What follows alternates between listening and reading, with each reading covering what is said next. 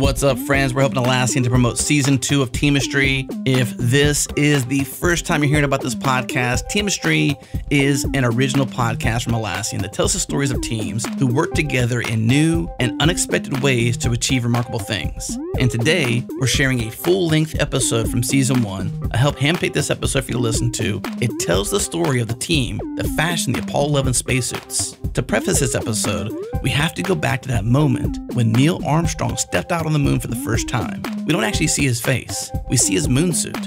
And that moonsuit, in effect, is Neil Armstrong. Now, while the suit kept him alive to tell the story in his own words, what went unnoticed is the extraordinary team behind the scenes that made the suit in the first place.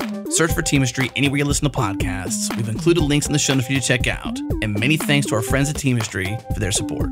All right, here we go. Joanne Thompson has a special relationship with the moon. I love to look at the moon, just look at it. I even had a dream one time that I went to the moon, and you know when the moon looks just like a piece of mist up there? That's how it was in my dream. I got there, and I said, where am I supposed to put my feet? Even though Joanne's only been to the moon in her dreams, something she made has been there. Something that actually made traveling to the moon possible. Joanne, along with a team of seamstresses in the 1960s, including Jean Wilson, sewed together the spacesuits worn by the Apollo 11 astronauts. The person that we were making the suit for, that astronaut, who was a human being, his life was in our hands if we didn't make that suit right. That's how important it was. Jean and Joanna and a whole group of seamstresses were part of a team that included engineers and scientists, working on something where the stakes were literally life and death. It was the most difficult challenge these women had ever faced, at a time when women were rarely heard or empowered. It was an era of prejudice and chauvinism, and without built-in pragmatism and humility that some of the engineers had, there wouldn't have been anyone listening as closely to the seamstresses as was necessary. I'm Gabriella Cowperthwaite, and this is Teamistry, an original podcast from Atlassian. This show is all about the chemistry of teams and what happens when people are so open to new ideas of working, innovating, and expressing themselves together, they end up doing something amazing.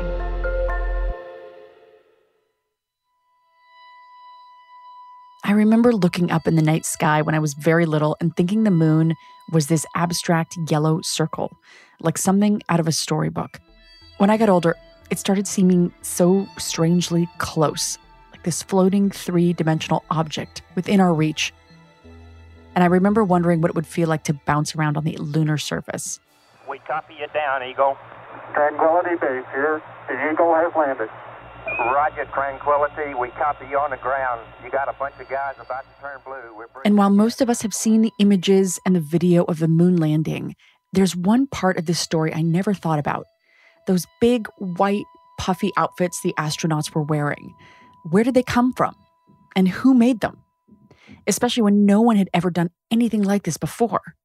Well, we have to go back a few years before the landing to find out.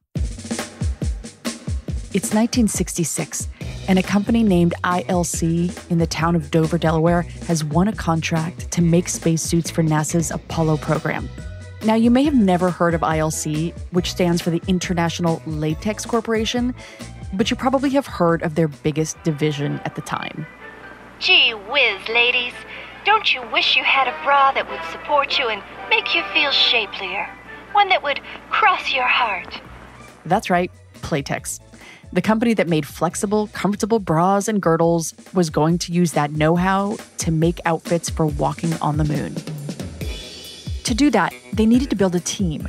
And not just the team you'd expect, scientists and engineers, but a team that included dozens of seamstresses. I had a 4-year-old daughter, and my babysitter asked me on my day off if I would go with her to ILC because they were hiring to make a spacesuit. And I hadn't really kept up with the news because I was busy, and so I didn't really know anything about it. That's Joanne Thompson again, the woman who dreams of the moon. So I took the sewing test too, and I passed.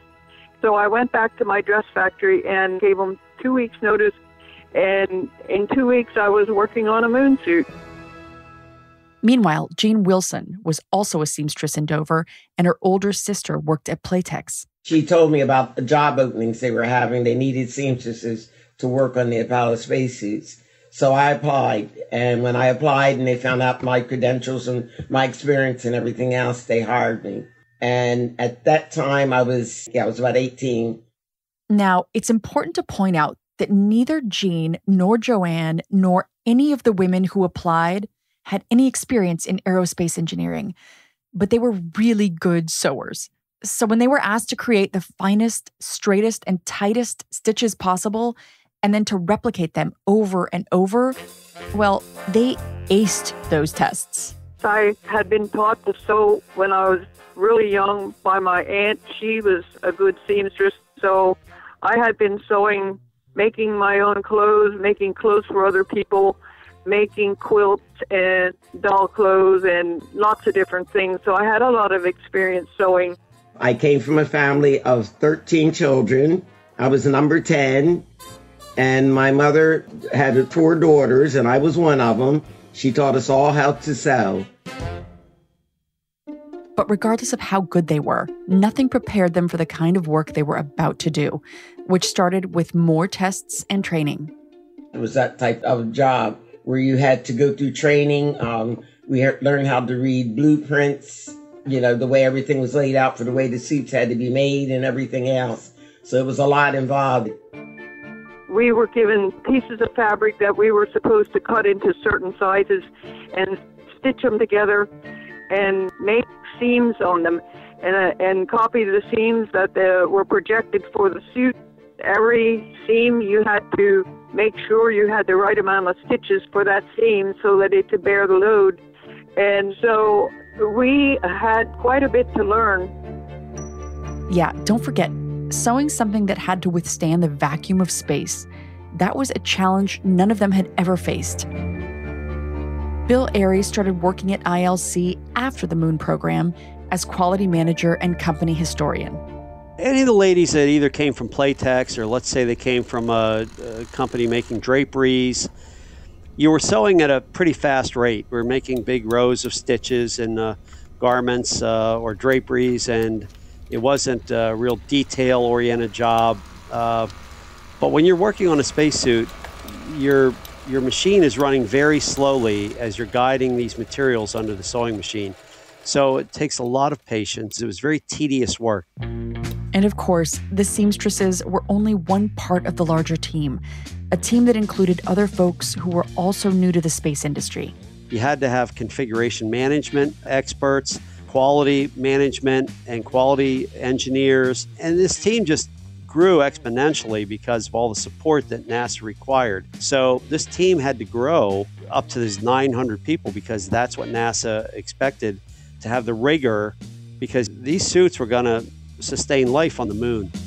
You see, ILC got the contract to make the moon suits because they had the most promising prototype. But their team needed to scale up massively to produce something that had to meet the requirements of the mission to the moon. And not just scale up. I mean, just how do you make sure you have the people you need when you've never done something like this? Well, that means a long, slow process of bringing in as much diversity of expertise as you can, all the while reconfiguring the team until you have the best setup. I think NASA's instinct that a certain kind of teamwork was necessary was a very, very good instinct of bringing very different kind of people together in the same organization. Nicholas de Monchaux is the author of Spacesuit, Fashioning Apollo. He studied the different groups that were brought together by NASA to form the moonsuit team. The first were people like George Durney and Len Shepard, people who had no engineering training but who were incredibly mechanically adept. And these people called themselves the Hard Knocksers. These guys had only graduated from the school of hard knocks, quote unquote. So just think about that for a second. Some of the folks who had to build the first suits to keep astronauts alive on the surface of the moon had no formal education to do just that. And while Len Shepard had worked in the industrial section of Playtex, George had been a sewing machine salesman. They weren't engineers, but they knew about manufacturing. Then you had a second group of engineers, people like Mel Case, Al Gross, and Homer Ream, who were young engineers. Most of them just went to the University of Delaware and were hired locally. They were very well trained, but they were very open because they were so young. And then, of course, you had the seamstresses.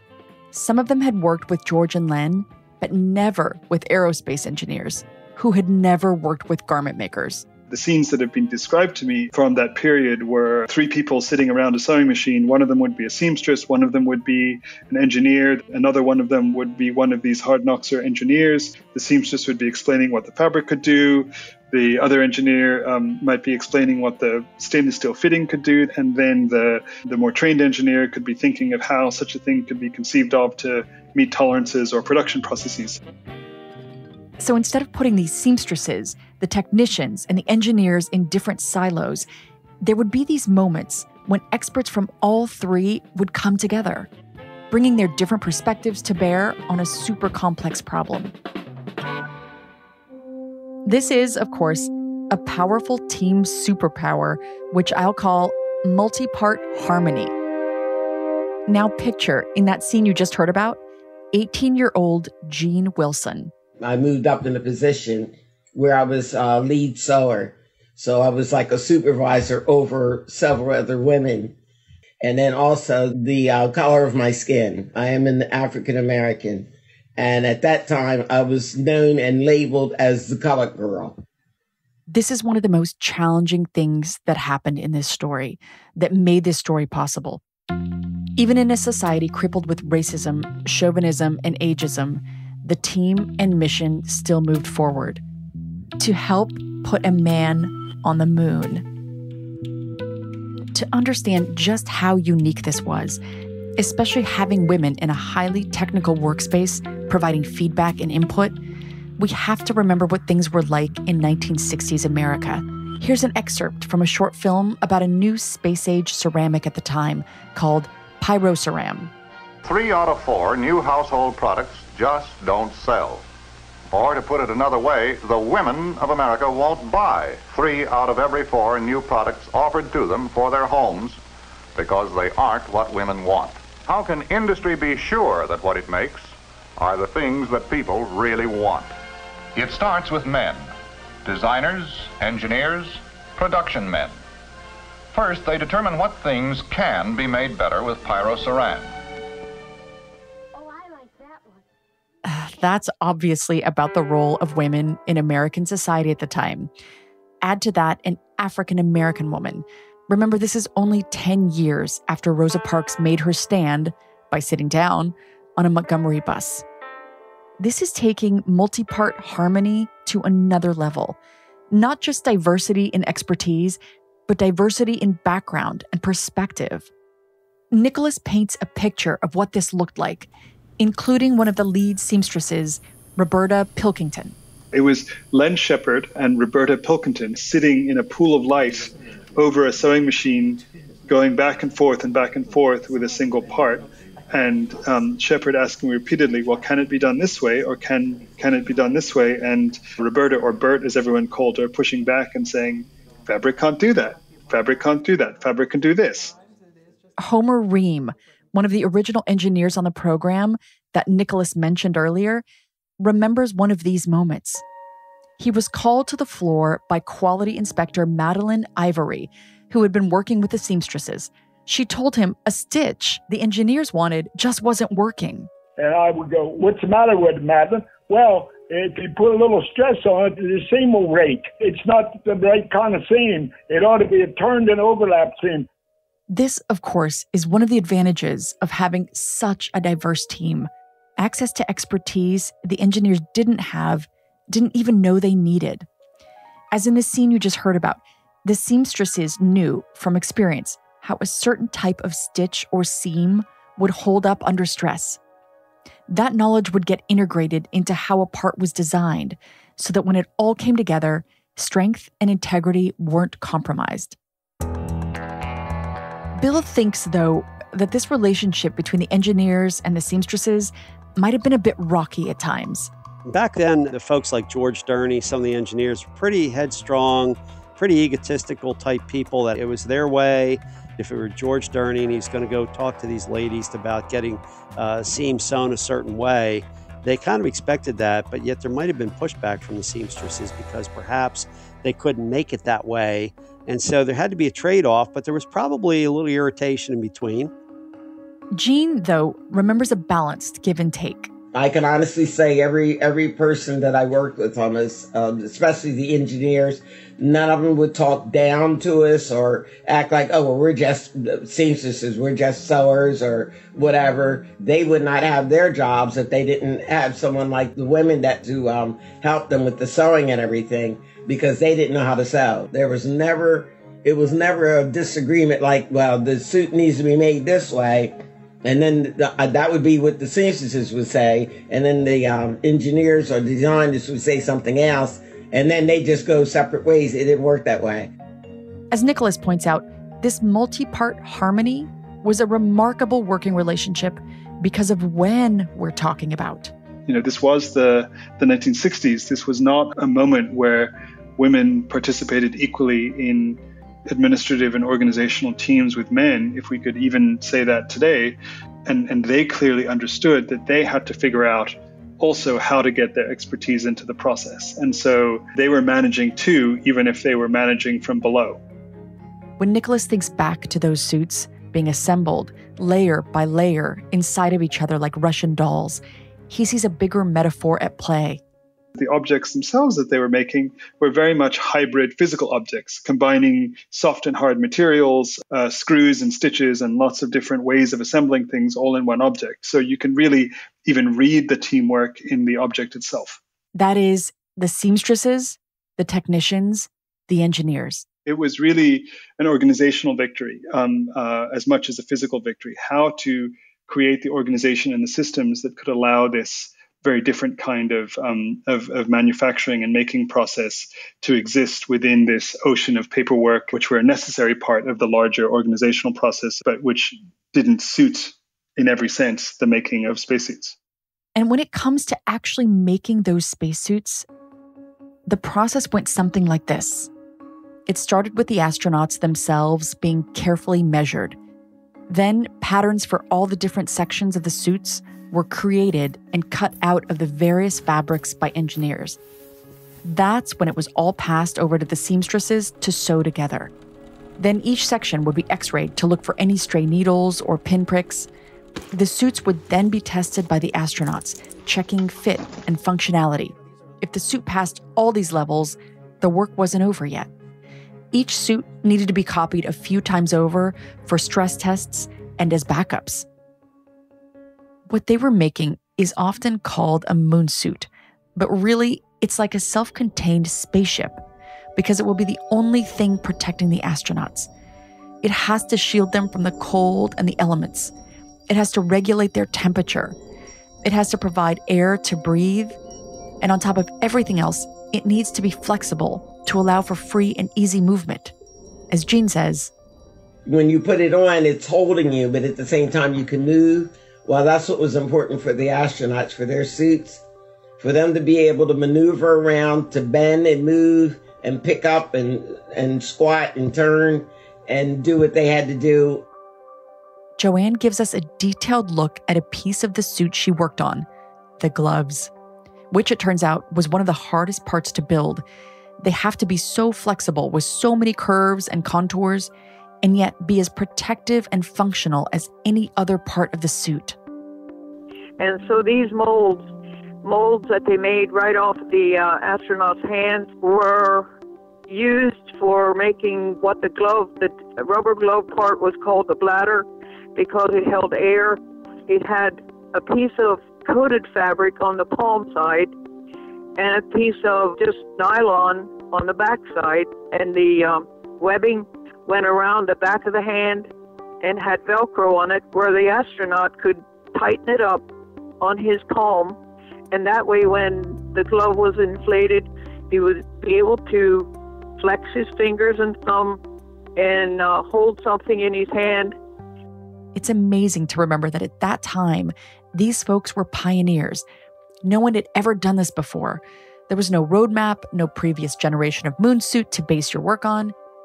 But as the team gets deeper and deeper into the production process, they never lose sight of what this was all about. The astronauts. Nicholas points to a simple tactic that ensures they remain focused on the right priorities. They put a picture of each astronaut who was going to wear the suit on top of the suit as it was stored and in the production process, so you could remember that this piece of clothing was going to keep someone alive 250,000 miles away from the Earth. In other words, following procedure perfectly was not the mark of a job well done. Success was ensuring that every astronaut could survive on the moon. That was priority number one. I call this superpower primary focus. And even better than the astronauts' photos above each moonsuit for maintaining primary focus was actually meeting them. Neil Armstrong, Michael Collins, and Buzz Aldrin made numerous trips to be fitted. As Jean remembers, they were like little kids at Christmas time. They were just so excited and happy because they wanted to be astronauts. They became astronauts. And then to actually be to the point of putting on a suit they were going to be wearing in space. And it to fit so nice and feel good, they were excited and happy. It's like a bride, a young lady getting ready to get married, and she has to be fitted for a wedding gown. It's the same thing. Yeah, pretty much the same thing. Bill points out that when the astronauts visited, they did more than just get fitted. They tried to allow enough time in their schedule to go see the ladies down on the floor where the sewing was being done, because, of course, it was in their interest to let them see the face of the person that's going to be wearing the suit that they've made and to thank them for what they did, because they knew that they put a lot of hours and a lot of work into these suits. Engineer Homer Ream explains how it would happen. We would have an all-hands assembly down in the production area, which was the biggest room in our plant, and all the production people and all the employees and the crewmen would come in there and speak to them and give them a pep talk and tell them how important everything they were doing was to this program and to their well-being, and to basically their life depended on the work being done by ILC. And boy, that was really a morale builder for all the people. And in case we lose sight of the bigger picture, just why were they rushing to the moon? Homer Ream reminds us of the moment in September 1962 that started it all. President Kennedy made that speech where he committed the United States to beat the Russians to the moon in a decade. His speech became the rallying cry for everybody. Many years ago, the great British explorer George Mallory, who was to die on Mount Everest, was asked why did he want to climb it. He said, because it is there. Well, space is there, and we're going to climb it. And the moon and the planets are there. And new hopes for knowledge and peace are there. Working as a group, one had to help the other. One had to work along with the other. So it was like we were all linked. Our arms and hands were grasping hands and linking our arms together, all as a big chain. And it all worked and came together. And as a team, I couldn't ask for a better team than the team we had that put those suits together. It meant a lot. Homer, from the point of view of the engineers, feels the same way. Everybody that worked on the project were pulling together. Everybody was wanting the task to be done right and thorough and successful. And if it didn't happen, there was no finger pointing from the stitcher, the inspector, the pattern makers. Everybody was dedicated on realizing that this suit had to be the best it could be. It would go to the moon. Despite the team's spirit and the years of careful, meticulous work and testing, there is one major worry at this late stage of the project, points out engineer Homer Ream. We couldn't test the suit to the lunar environment exactly simultaneously because there was no way to do that. There was no lunar simulator. The team had tested the suits in every way they could, subjecting the fabrics to simulations of solar wind and moon dust, bouncing the suits around in high Gs on airplanes, even putting the suits in vacuum chambers. But it's possible that the data NASA had about conditions on the moon wasn't quite right. Or there was some other surprise waiting for them up there. No one will know until they step onto the moon. By then, of course, it will be too late to fix anything. Apollo 11, unfortunately, became the systems test of the spacesuit. Typically, in the town of Dover, Delaware, the middle of the night is silent and dark. But in the early hours of July 21st, 1969, hazy blue lights flicker in living rooms across the county as they do around the world. My 4-year-old daughter was there. I woke her up and we watched on the TV. I just had a little black and white one. We didn't have very good reception, but we did see it. And I told her, I said, I'm going to have you watch this because there's history being made. And I was at home watching on television like everyone else was, like millions and millions of other people were doing. And when I saw Neil Armstrong, when he landed on the moon and he came out and was on the moon itself, it was just unbelievable. When I saw him on the moon, it was hard for me to put together the thought that those little parts I worked on the production floor are now on the moon. And it was just something that gave you goosebumps. And I can remember yelling and screaming at the television. Of course, they couldn't hear me on the television, but I made that suit. I made that suit. That's all I kept saying. I made that suit. I can't believe I made that suit, you know. And that it was just a good feeling. But the women weren't just feeling excited. I was afraid when they were doing the different things with their hands, and I was hoping there would be no problem, that there was no failure in the glove part, because that would have really been hard to accept, that maybe something I did was not holding up and it was the cause of the whole program failing, and maybe a man even possibly losing his life up there. Homer Ream felt the same way. I was not relaxed because I wanted to see that the systems test had no surprises in it. As the mission went on and things were working just exactly as planned, and I could see that we had everything under control, I started to loosen up a little bit.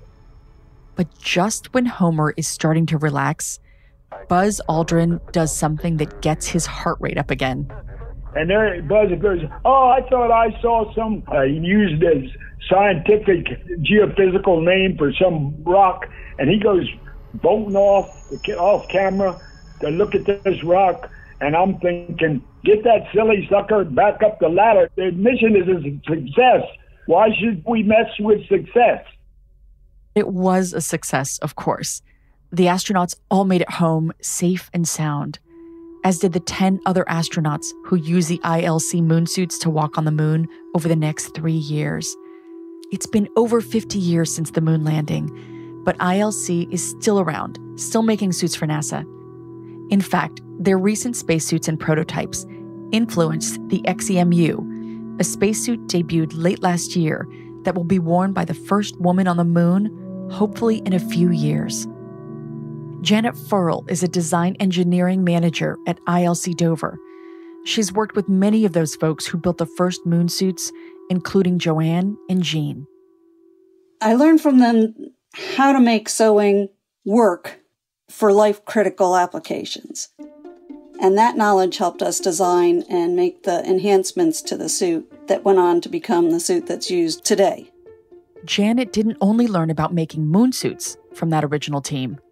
One of the other things I learned from the Apollo astronauts and seamstresses was really the dedication to the job and to the mission, because we are making life-critical spacesuit components. There's just a pride in what we do and a sense of responsibility in what we're producing and what we're approving for use.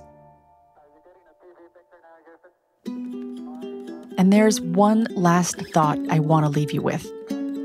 Picture the moon landing. Picture Neil Armstrong and Buzz Aldrin standing and walking on the moon. Only thing is, we're not actually seeing Armstrong and Aldrin. We're seeing the suits. In every image we've ever seen of the moon, we're seeing the work of Jean and Roberta and Joanne, and so many others. That a bunch of women can accomplish something so important, we were able to put together, made what men dreamed up, then we put it together. There were some women who dedicated day after day and left their families and went to work just as hard as the men did, and look what we produced. We made it possible for the man to go on the moon. The ILC Dover team used key strategies like harnessing divergent expertise and never losing sight of their goal to build those first moonsuits. You can find out more about those and lots of other superpowers at atlassian.com/teamistry. Please let us know what you think of the show. You can give us a rating in your podcast app, or better yet, leave us a review. We read each and every one.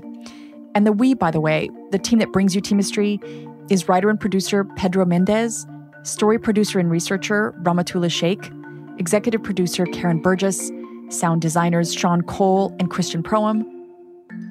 From Atlassian, we have Christine De La Rosa, John Ville, Jamie Austin, and Megan Rowe. Thanks for listening to Teamistry, an original podcast from Atlassian.